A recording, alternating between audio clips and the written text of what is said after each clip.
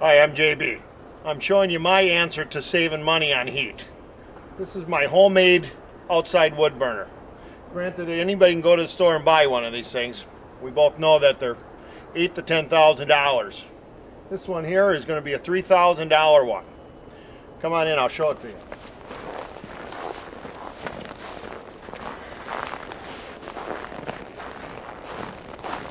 As you can see, it burns pretty clean.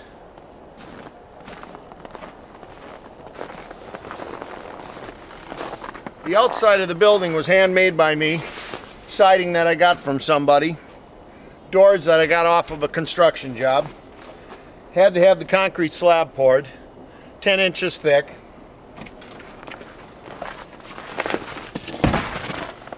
We got lights, we got switches to shut off the blowers for when we load the wood. Manual gauge to tell me where I am on the water temperature.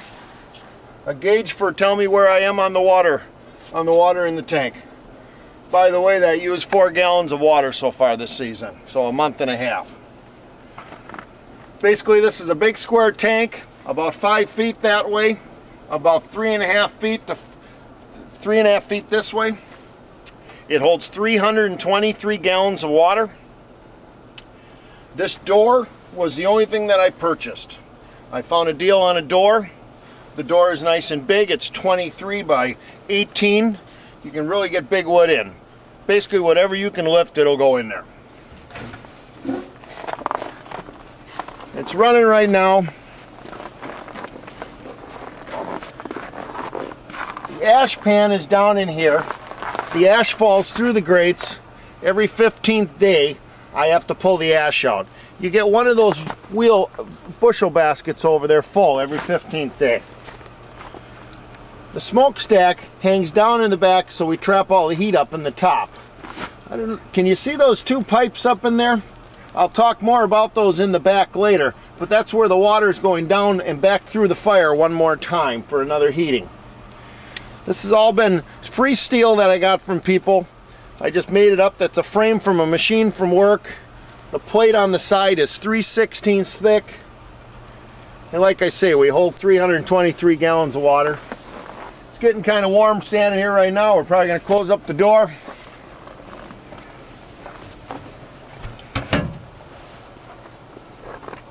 Let's take a walk around and we'll show you the back side of this thing.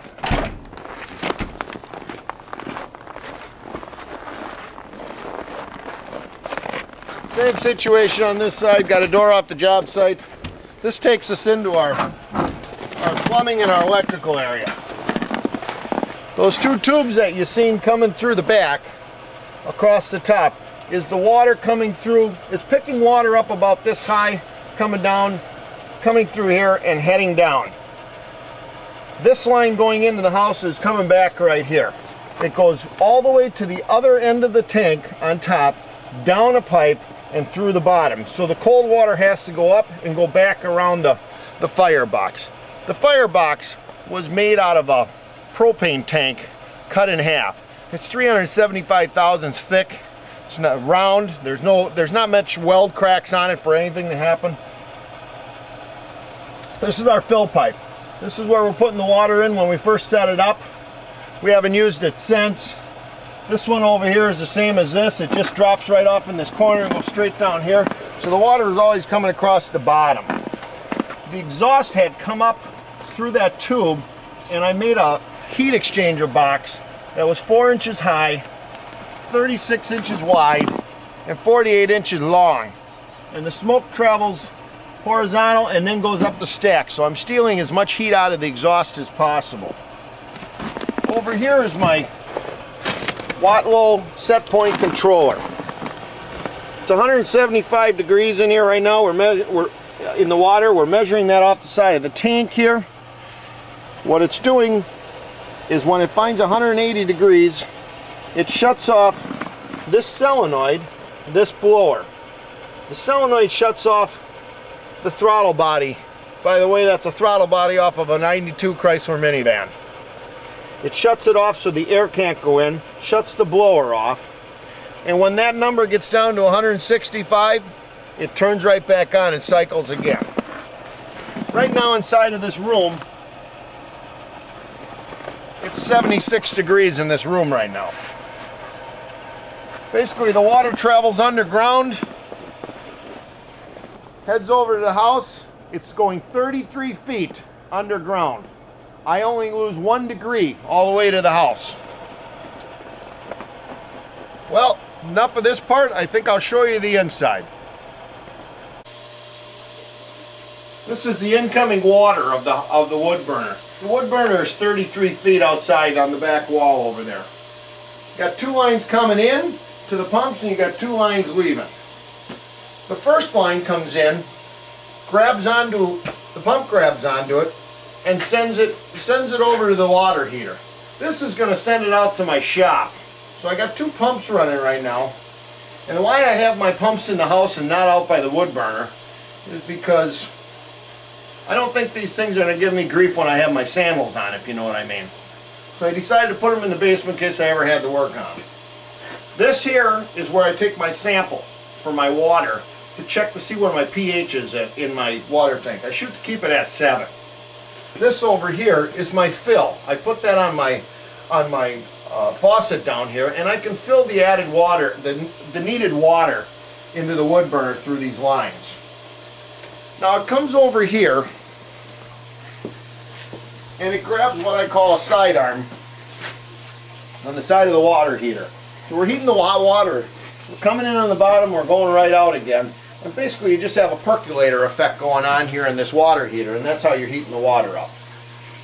The one line heads up on the top, gets involved over here, comes down, makes a turn, and heads into the coil in the top of my furnace right here. The water is always running 24/7. When the house says it needs a little heat, it just turns on this blower and we suck the cold air returns out and push it up through here. I got heat radiating out up there right now at 110 degrees. It just constantly is just vaporing up there. So this comes down here and then we send it back to the wood burner. The other set of lines are heading over here. We made a hole in the wall and we send it out to the garage. This is our temperature that is always telling us what our wood water is in our wood burner. My whole family uses this for a reference here. We like to see between 165 and 180. And everybody, when they leave in the morning, they just take a look at this, and that tells us if we got to put wood in or what's going on back there. But this water comes down and goes through the wall. Come on this side here.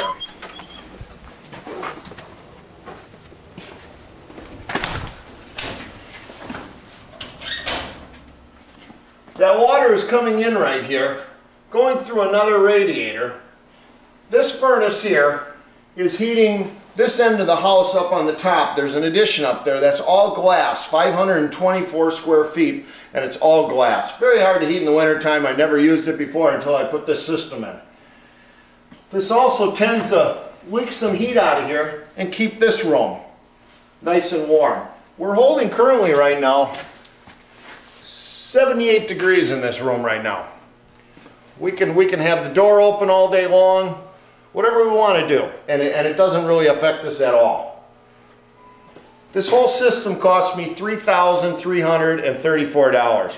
I hand built it, and that's the price even with the concrete in the back there underneath the burner, right down to all this copper. That's my answer. That's my answer to cheap heat. See you later. I hope you enjoyed this video.